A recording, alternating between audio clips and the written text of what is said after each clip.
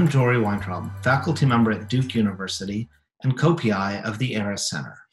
Today I'm going to be talking to you very briefly about a project that we've recently undertaken at the ARIS Center to reach out to minority-serving institutions, or MSIs, to get a better sense of their perception of how they benefit from the NSF Broader Impacts Criterion.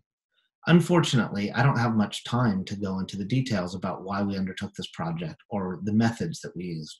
So I invite you to pause the presentation and read the information on the slides. This slide gives you background on the Broader Impacts Criterion, broadening participation efforts, and why we undertook the project that we did.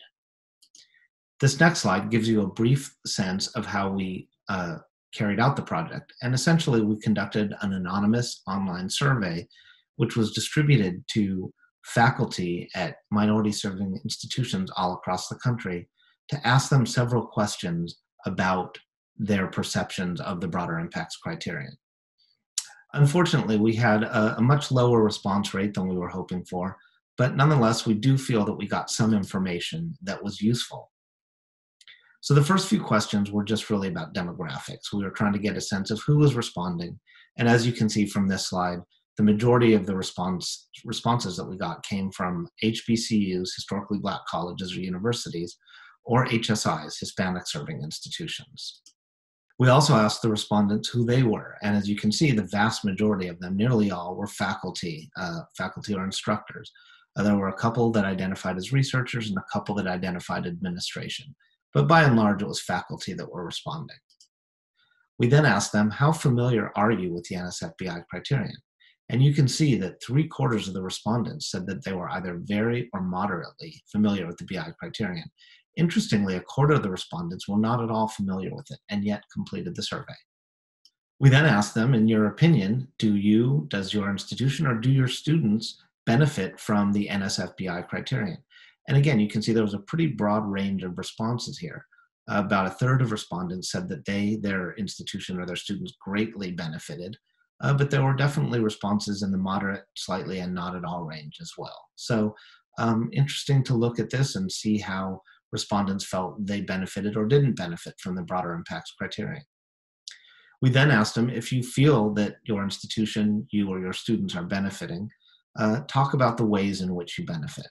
And some of those are listed here. I'm not showing you all of them, but a few choice ones. Again, some really interesting responses here. And I invite you all to connect with me during the slide session where you can be meeting with presenters online so we can talk more about these results.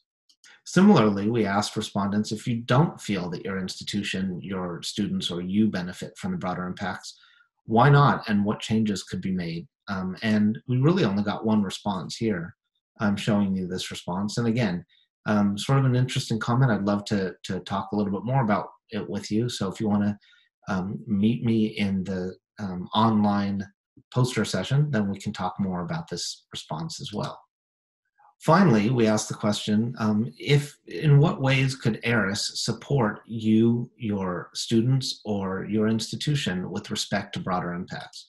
And we got a lot of interesting answers here. I'm clustering them into 2 groups. This first group gets at some of the ways that we could directly work with these institutions to help them respond better or benefit more from the broader impacts criterion.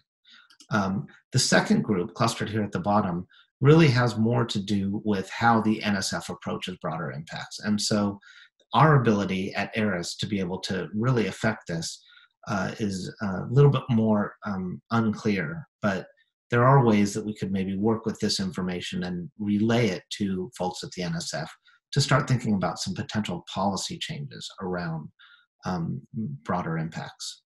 I just want to mention really briefly that in addition to doing this survey, we did ask if respondents would be willing to talk further with us over Skype, and a number of respondents said they would. And so we had some follow-up interviews via Skype with some of the respondents. Again, I don't have time to share any of the results, but would be happy to talk about them with you more in depth if you join us during the online poster session.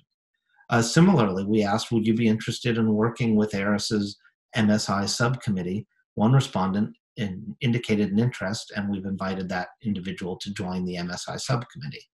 Finally, I just want to quickly acknowledge the assistance that I got from my graduate student, So Phone Min, who's a master's student with me at Duke University, and really did a lot of the work developing and conducting and distributing the survey.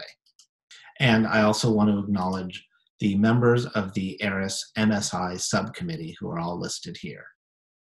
Lastly, I want to, again, encourage you to visit me during the Lightning Talk poster talk session, which will be 1 to 2:30 p.m. Eastern Time on Tuesday, April 28th, so that we can really dig into some of these findings more and talk about what they mean.